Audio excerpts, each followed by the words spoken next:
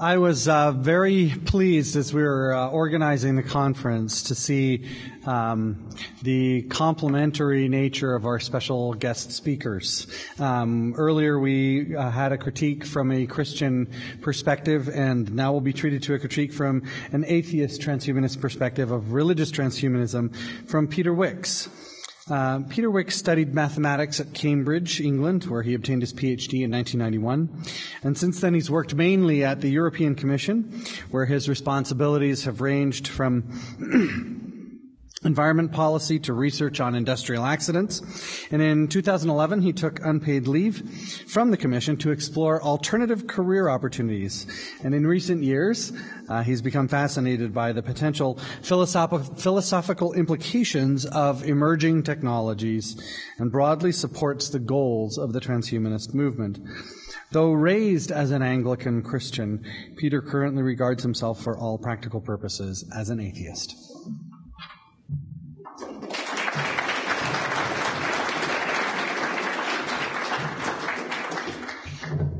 Thank you very much.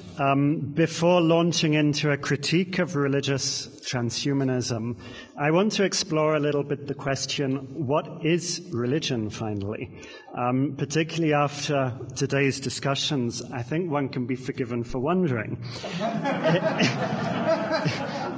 Is it more than anything else a kind of ethnic identity? If you look at the global distribution of religion, one could be forgiven for thinking so. Is it, as the author Jonathan Haidt has suggested, a team sport? Our religion is the best. We're going to prove that our religion does better. Is it more than anything else a way of life? A set of traditions and practices that we adhere to as a way of expressing that religion? Or do you have to believe certain things, articles of faith, they would often be called? Is it a way of using language? Is it the fact that we use words like God and spirit and this kind of thing? Is it about metaphor? We've heard a lot about myth and poetry and metaphor. And if it's about metaphor, is it recognized as metaphor? Has it been demythologized? And above all, is it helpful? Now, Lincoln this morning said something I very much liked about science and ethics. Forgive me if I didn't get this exactly right, but it was something like, we will still need science to reconcile different people's experiences, and we will need ethics to reconcile different people's desires. And I thought that was a wonderful way of putting it. And I would also suggest that that is rather a good way of summarizing what has always been the secular humanistic project. To use science to reconcile different people's experiences, to see what is actually true, what is real, what we can trust.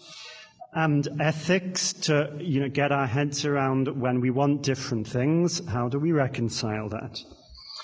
What I think transhumanism does a great job at doing is incorporating into that project the transformative potential of technology so that we can steer our way safely towards the glorious transcendent future that transhumanists like to imagine.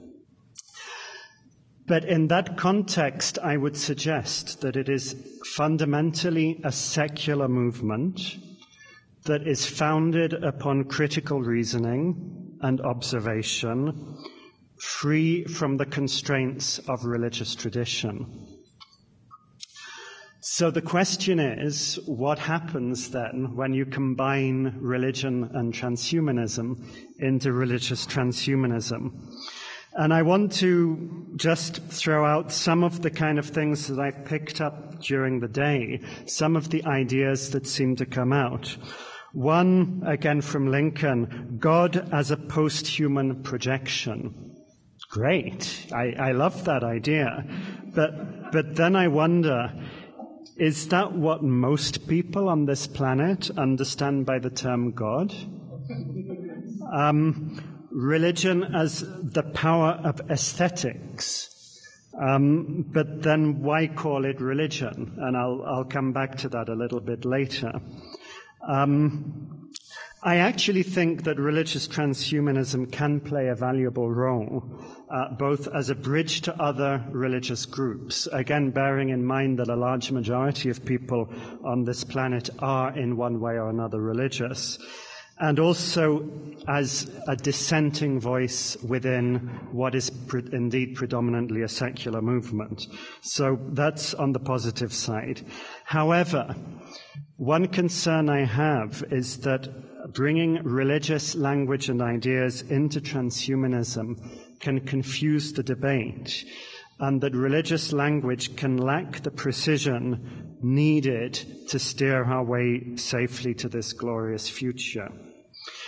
I also have a concern that bringing religion into transhumanism can lead us to give far too much weight to specific religious and scriptural traditions, which may be of questionable value.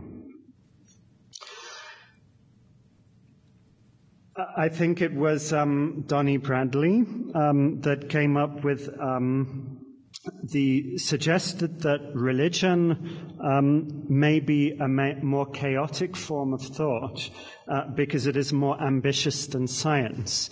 And there's actually a lot I like about that. Indeed, all human progress comes by the interplay of creativity and reason. So we certainly need the chaotic kinds of thinking and not only the very rational, reductionist forms of thinking. We need both. However, imagining that religion is the only or the main way to achieve that kind of creativity can reflect certain limiting beliefs, which I think we need to be aware of. And I've made a list of such beliefs, which I think we need to be careful of. So one of them is to imagine that faith has to mean belief in God or a religious tradition. One of my beliefs is that we all need faith. You cannot get out of bed in the morning without faith that something good will happen if you do that. So we all have faith. It is not a specifically religious quality. Another potentially limiting belief is the idea that emotion and aesthetics must be expressed through something called spirituality, and that spirituality must be done through religion. Spirituality for me is a word which has a nice resonance, but it's not very well defined. And again, it comes back to this idea that some of the language that we use in religion lacks the kind of precision that we need. Another limiting belief is that transcendent experiences, I have a problem with that word, transcendent experiences must be interpreted in a religious context or somehow as evidence of the truth of certain religious dogmas. Why not just accept them as transcendent experiences and be glad? Another limiting belief, which we have heard a lot subliminally today, at least until Brad's talk, is that God is male. I have been struck, and again, until Brad's talk, about the consistency with which the male personal pronoun has been used even amongst this extremely progressive audience to refer to God. Why is God a he? And of course, we know why. It comes from the paternalistic tradition that most current religions are children of. Going back to the transcendent experience and emotion and chaotic thinking, we have a lot of essentially secular ways of expressing that. We have fiction, we have art, we have music. In fact, one could say that religion is a kind of fiction where the adherent is encouraged to take suspension of disbelief that little bit too far. Another potentially limiting belief is that atheists are incapable of valuing religious and other myths as myths. We are not. We can adore religious scripture. We just don't want to give them undue weight or take that suspension of disbelief too far.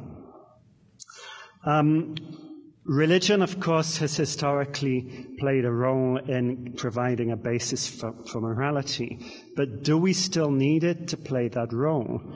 Secular values can also provide a basis for morality. Charity does not have to be seen as a gift of God. It can be something that we simply decide. Another danger with expressing transhumanism in a religious context is that we end up speculating a lot about what God wants, or about what this or that religious tradition really means, rather than just focusing on clarifying what we want, using ethics to reconcile the different answers we come up with, and using science to reconcile what we want with what is achievable and figuring out how to get it. So what do we conclude from that? And I think the first conclusion, or rather before I give any conclusions, I want to recognize that many people are going to have utterly compelling personal reasons not to abandon their religious beliefs. As an idea, God is certainly not dead. I think there is no question about that. However, I want to say three things in conclusion. Firstly, I think it is essential for all of us, whether atheist, religious, transhumanist, techno-progressive, bioconservative, whatever, to be prepared to question even our most cherished beliefs. We need to get into the habit of asking ourselves questions like this. If I were to wake up tomorrow morning and realize that I no longer held my most cherished beliefs, what would I do? Because I think often we don't question our beliefs because we haven't thought about that and we don't know. We are afraid that we would fall into some kind of existential depression or whatever. We need to find ways of dealing with the emotional reactions that we encounter when we encounter ideas or thoughts that challenge those beliefs. And we need to find ways of dealing with them that don't blunt our curiosity or blind us to the truth. For example, some people might focus on how some atheists are rude and bigoted and arrogant, which, okay, probably some of us are, but that can also be a straw man and distract attention from, maybe we have a point about some of these things that, you need to think about. And my final comment, draw inspiration from religion as much as you want. I have absolutely no objection to that. But as you do so, please take the utmost care to avoid those limiting beliefs. Thank you for your attention.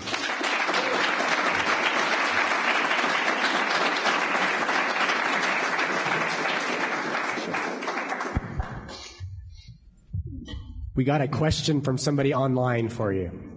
Here's the question. How could atheism have an ultimately optimistic outcome for life?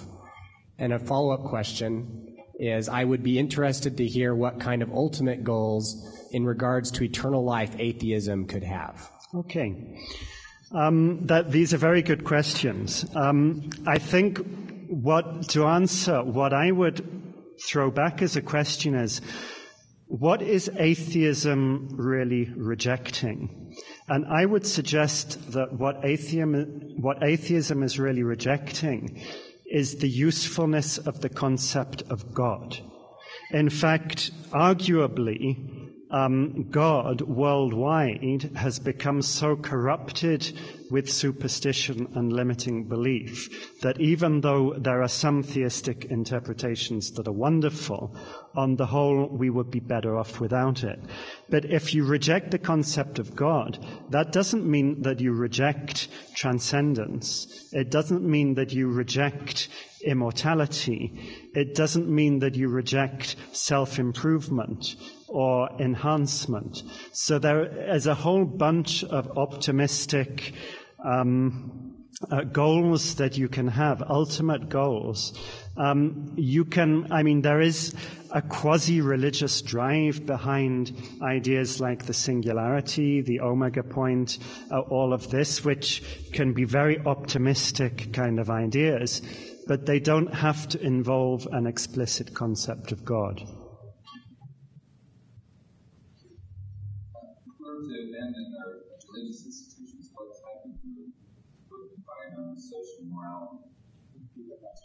Yeah, the question was, if we were to abandon our religious traditions, what type of group would underpin our morality? And paraphrase a little bit. This is a very good question. I think there are answers already today in the world. There are all sorts of associations,